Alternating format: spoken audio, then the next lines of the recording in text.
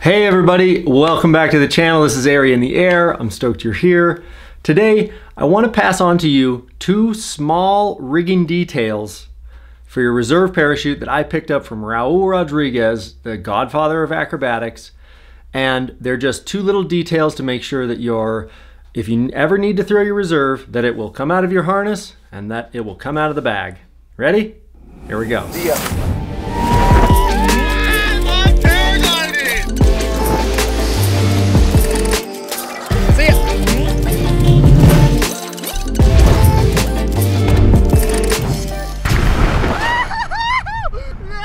All right, thanks for being here.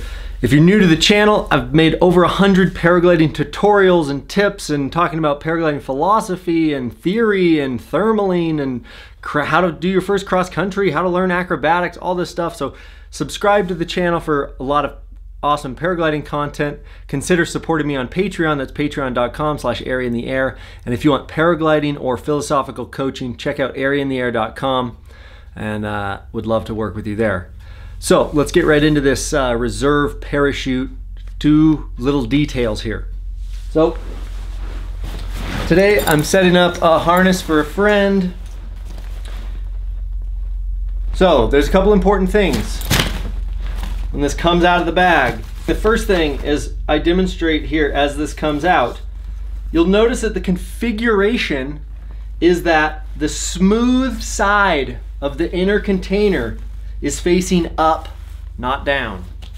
That means that the main closure, as we call it, is down. The reason for this is because as you sit in your harness and you go like this and you pull up, look at where the friction is on the container. See that? It's pulling, it's dragging hard against the side of the harness, okay? If it were the other way, and you pull up on it, then the friction is going to push against the main closure, and you risk the main closure opening, and you just pull the bag out, leaving the parachute inside of your harness. Okay? I hope that makes sense.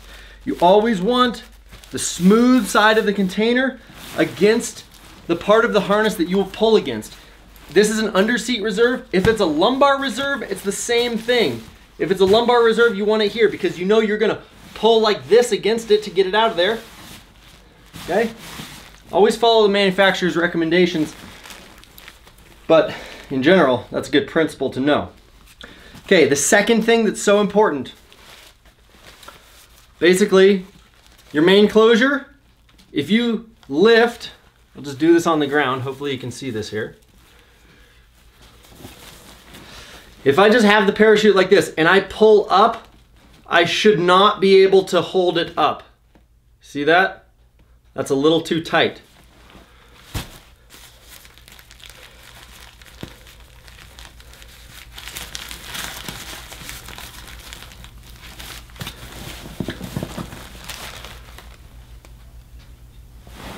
If you lift up on the parachute, it should come out. Okay, you see this one barely doesn't. This is okay, but not optimal. So I will go in and I'll lengthen the closing loop ever so slightly. So I don't want to be able to lift up the parachute by this. The reason that I don't want to do this is if I try to throw my parachute and it just drops out of my hand and it goes to line stretch and it holds like this, it's stuck in the bag, right? Obviously, if you drop it and it tugs, it's going to open, okay? So really close is probably okay, but in general, as a rule of thumb, you don't want to be able to lift the parachute by the lines while it's stowed in the main closure. To adjust that, you see here that this is called a closing loop. This just goes through this eyelet in the inner container. Just undo the knot, adjust the length of the closing loop, so that the parachute can't be lifted by its own weight, okay? Those are the two tips I have for you. I hope that's helpful.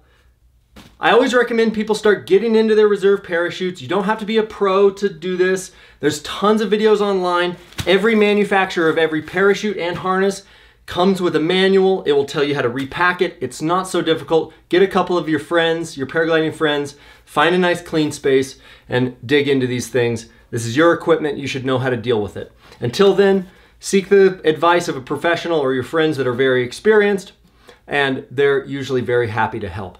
I hope this has been helpful. For more paragliding content, subscribe to this channel. If you like and want to support what I'm doing, check out patreon.com/airyintheair. And if you want to work with me to learn how to paraglide or improve your paragliding skills, whether that's coaching for cross-country, I've got a couple of cross-country clinics coming up.